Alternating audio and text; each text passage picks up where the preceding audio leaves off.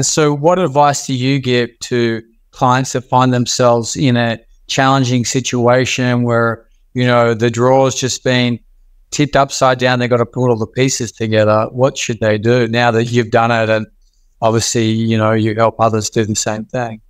Well, one of the first things I do is I help them know that there are many parts to them.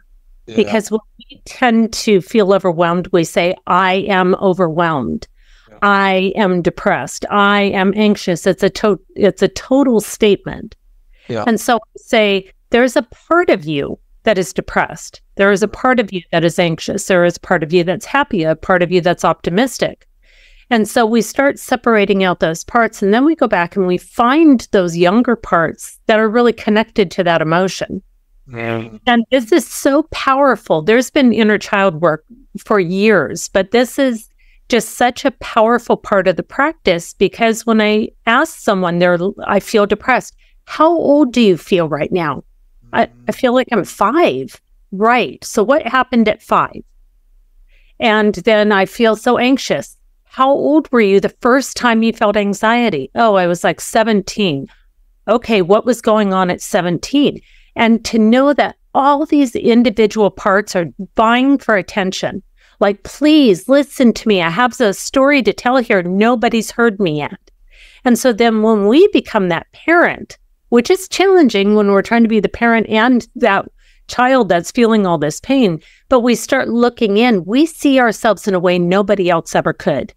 And we all want to be seen, heard, and understood. And so when we start going back to those parts, and that part says, I don't want to be in a situation like that before, and then that adult part kicks in and says, then I won't ever put you in that situation again.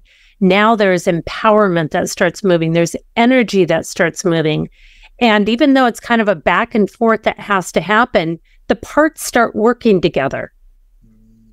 And then you can start putting those pieces back together, like, okay, we're going to sort the pencils over here, the paper clips over here, and things start getting sorted. And then you get to decide what you want to get rid of, what you want to keep, what you want to repurpose. But it's those younger parts that aren't fully processed, so they hang on. And all of us can relate to this with any child we've ever known. It doesn't have to be our own. But if there is a child throwing a tantrum in the store because they want a cookie, and the parent is saying, no, you can't have that because it's going to be dinner time, it's going to ruin your appetite, the child is like not computing. This is not computing.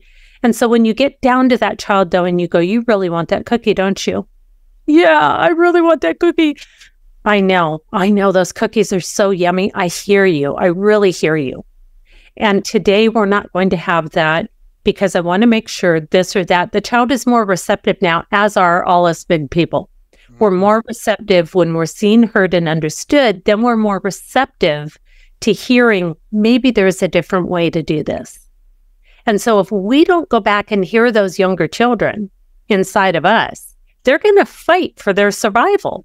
And that's such a large part of my practice. And it's amazing because, I work with celebrities, I work with professional athletes, I work with people from the UN, I work with doctors and lawyers, and you name it.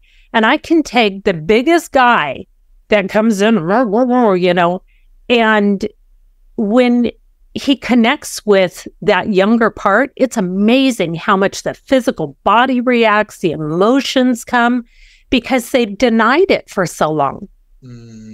Like, that's what I did. I had to deny that part because I had no idea what to do with it. Right. All I knew was pain, pain, pain, pain, pain. So let's just numb it out and move forward. And then when I go back to it, though, it's like, oh my goodness, come here. And so I have 3 pictures of myself in my bedroom, and I have every one of my patients do this. I say, I want you to go find a picture of yourself at that age. And I want you to put it on your mirror where you will see it every day. And I want you to say, good morning, sweetheart. You're amazing. I love you. And where I used to look at these pictures of myself and cry because I was like, oh my God, she was in so much pain. Now I literally well up with tears because I'm so happy to see her. And I know I'm happy inside.